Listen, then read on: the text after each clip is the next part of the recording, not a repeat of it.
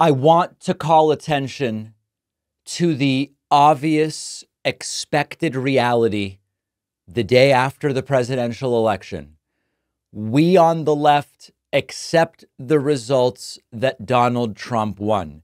Hey, MAGA, see how it's done? Trump won this election. I can admit that.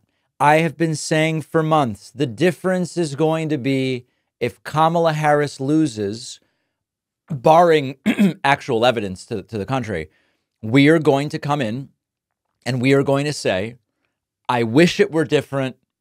I didn't vote for the guy, but Trump won. I believe that Trump back in office is a huge mistake. The consequences are potentially disastrous, but Kamala Harris lost. It would be wrong to do anything to try to force her into office, even though she lost, the way that Trump and his followers tried to do when Trump lost in 2020. This is a critical difference between left and right. We were joking. We're going to find out on election day. Does Trump win or was it rigged? And of course, Trump and his followers spent years spreading conspiracy theories about rigged elections and fraud and stolen votes and all of that. And here we are. We accept that Trump won because that's how democracy works. It's exactly what he and his supporters refused to do when he lost in 2020. For 4 years, Trump and MAGA have worked to delegitimize elections, insisting they won in 2020. Trump arguing that he should be president anyway when he lost in 2020. And now the American people have had their say. Tens of millions of Americans want the wannabe dictator. That's the reality. And we're not going out and rioting in the streets.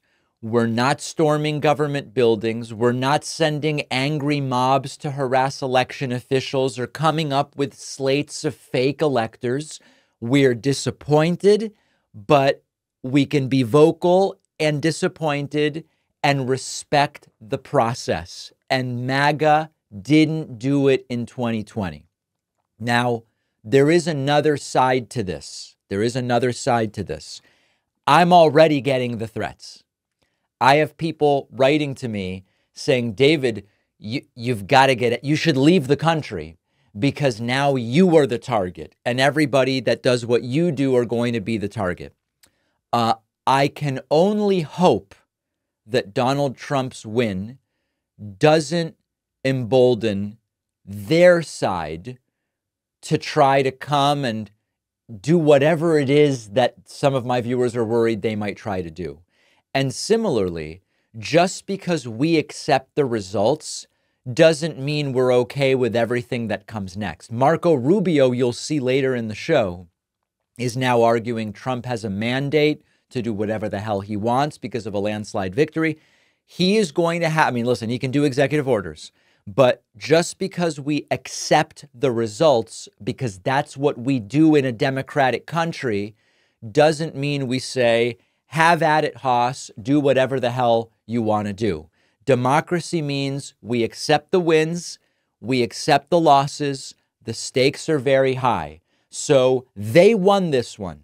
I think a lot of them have no clue what they voted for. Many of them have ethical and moral compasses that are completely broken or backwards. They may regret it, but they voted. And we have to stand by that. We're not going to the Capitol on January 6th to riot. We're not demanding that they check whether sandwiches were brought in that don't correlate to the number of votes or whether bamboo fibers from China suggest that the ballots were flown in from overseas. We're not doing any of that. On the other hand, Donald Trump has still not accepted the 2016 popular vote results. Still, it's been 8 years. He has still not accepted any of the 2020 results. There are differences here. And as I get into the next topic, which is going to be a difficult one, I think it's critical to remember that there is a difference and we do have the moral high ground here. Now, with that being said, I have to have a difficult conversation with you. In a recent interview before the election, Trump said that he didn't think his supporters would cause problems after the election, but that the left would, saying the left is the enemy from within and might be needed to be handled by the National Guard. The Washington Times reported this interview with the headline, "Trump says no chaos from his supporters this election day," which totally whitewashes and sanewashes what Trump actually said. Luckily, we have Ground News, the app and website that provides context on every story. Like for this Trump interview, Ground News provides more context. Like Trump's defense secretary said, we should believe Trump when he says he wants to use the military against Americans, because that's what he wanted to do during the unrest in the summer of 2020. That's why Ground News is so valuable. Our sponsor, Ground News, is an independent, nonpartisan news analysis tool dedicated to exposing the hidden agendas that influence the news you consume. Ground News has features designed to expose the narratives that circulate in biased media bubbles, and it'll even show you your own media blind spots. We all have them, so that you can understand every story from every angle. Go to ground.news/Pacman to get a massive 50% discount off the same unlimited access Vantage plan that I use. The link is in the description, or scan the QR code.